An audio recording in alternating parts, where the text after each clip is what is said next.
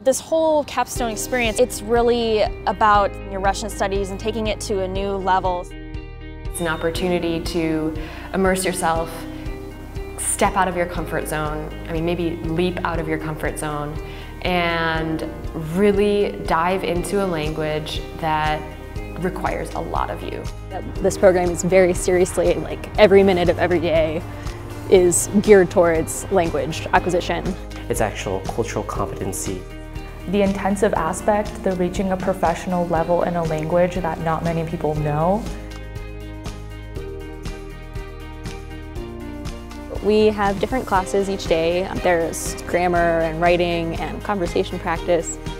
How do they speak in magazines and newspapers versus how would I give a presentation versus how would I ask for directions? All of these things are really important. Take a direct enrollment course. I took ethics of journalism. A human biochemistry course. Semiotics. She would direct the classes completely towards our interests. So she'd say, what are you interested in? What questions do you have about this particular topic? What did you want me to talk about? Every day we have an hour of individual instruction with a tutor. But that's one of my favorite parts of the day. We also have the internship, which gives you practice of using Russian in a professional setting. My internship is with a business magazine. Cascade State Museum of Art. Независимый телевизионный канал. Здравствуйте! В эфире проект «Дипломатия». Я ее ведущий Хью Уайт. It really puts you in a professional situation. Living with a host family makes it so that I have to speak Russian more than just out and about. I get actual real life experience hearing lots of different native speakers and not just one. Almaty is really a bustling city.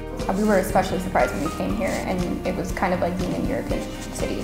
While it might be a post-Soviet state, is actually westernizing rather rapidly. It's a big city, and that's great. So if there's anything you want to do, you can find a place to do it. You can ride horses, you can go swimming, you can go to the symphony. The nature here is gorgeous. The mountains are unlike anything I've ever seen in my entire life.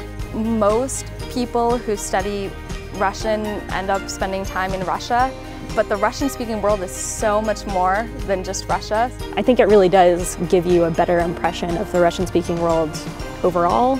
To market myself as somebody who is not only familiar with Russian and Eastern European culture, but also with Central Asian culture, I think that it's been of great personal benefit, of professional benefit.